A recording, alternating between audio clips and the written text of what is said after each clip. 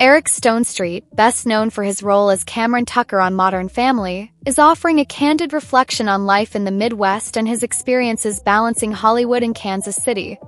In a recent interview on In Depth with Graham Bensinger, the 53-year-old actor opened up about living in Kansas City after the hit sitcom ended and how it has shifted his perspective on both the entertainment industry and his Midwestern roots.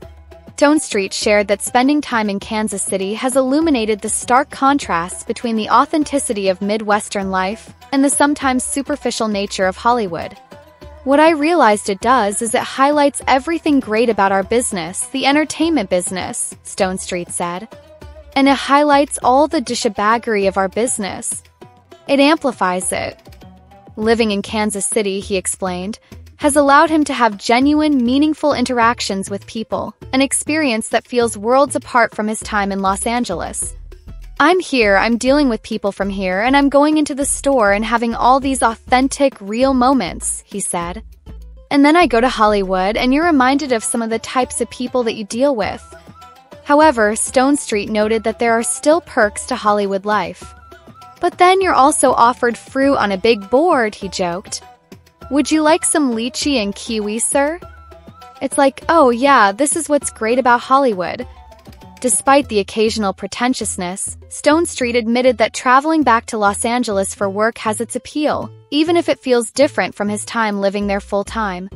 Stonestreet's recent stint in a WhatsApp commercial alongside his Modern Family co-stars, Julie Bowen, Ty Burrell, and Jesse Tyler Ferguson, was a reunion he enjoyed. "It was fun," he said of the experience. "It was great to be back with everybody. It's weird to get back in those clothes, just jump right back in." When asked about the possibility of a Modern Family reboot, Stonestreet revealed that hopes for a spin-off had been dashed. He shared that a script focusing on his character, Cam, and Jesse Tyler Ferguson's character, Mitchell, living in Missouri had been developed but ultimately rejected by the network. "I don't think it's potential anymore," Stonestreet admitted. "Chris Lloyd and a couple of the writers wrote a really great script that spun Jesse and I off in our life in Missouri, and they said no." The decision stung for Stonestreet and Ferguson, who starred on Modern Family for 11 seasons from 2009 to 2020. "I think it hurt Jesse and I's feelings," he confessed. "I think it hurt Chris Lloyd's feelings." Stonestreet explained that the cast, including Ed O'Neill, Sofia Vergara, Sarah Hyland, and others, would have been open to returning after the pandemic-induced hiatus. "We had a great working relationship," Stonestreet said, expressing his disappointment that the show didn't continue. "You give everybody a year's time to be like, do you want to go back? Everybody says yes."